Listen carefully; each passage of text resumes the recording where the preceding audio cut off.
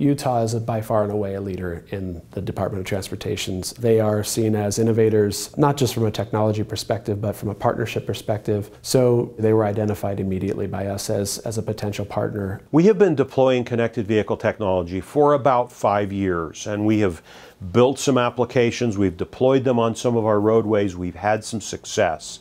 We felt like it was time where we needed to scale that up. Panasonic brings to the table several key things on this project. They have developed great expertise of connected vehicle deployment. They bring the expertise of being able to build a data analytics platform that operates in the cloud to analyze that data and tell us what's happening and how we can make a difference. We're going to work closely with Utah to actually build a model and a template for how you deploy connected vehicle technology across the state.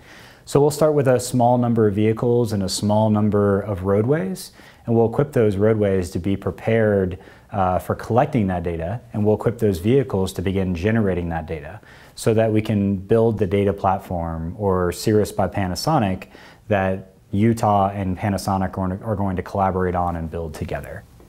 When we work with technology providers, we're working together to get that win-win. We have very specific goals. We have a goal of 0 fatalities. So we say 0 fatalities, 0 crashes, 0 injuries on our highway system. So when I look at the future of transportation, when I look at doing things like connecting vehicles together, connecting it with our infrastructure, I see this as that incredible inflection point in transportation that's going to start to drive us towards 0 fatalities. I really view this tech as the digital seatbelt of our generation. Now we have a communication technology that can protect people and prevent a lot of these deaths that are occurring across the nation.